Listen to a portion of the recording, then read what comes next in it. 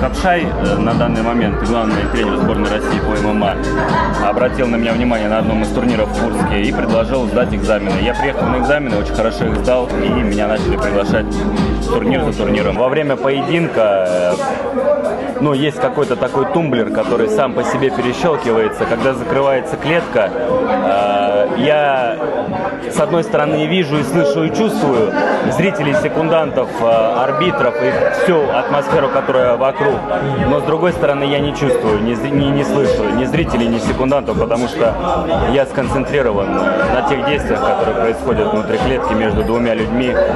Бой Али Багаудинова. Впечатление по этому бою? Наверное, многие ожидали от этого поединка чуть большего, чем показали ребята.